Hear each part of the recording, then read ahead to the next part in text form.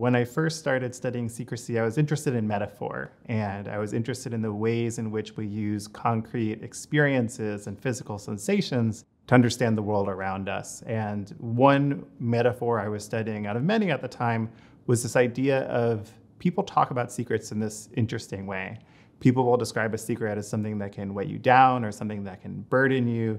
You can have a heavy secret or a weighty secret. And so I was interested in just that metaphor at first. And sure enough, when participants were thinking about significant secrets, the world around them seemed more challenging to interact with. They judged distances as farther, hills as steeper, and tasks as requiring more effort.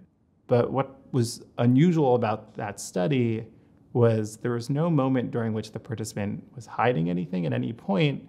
And so they were burdened even during a moment when they weren't hiding the secret.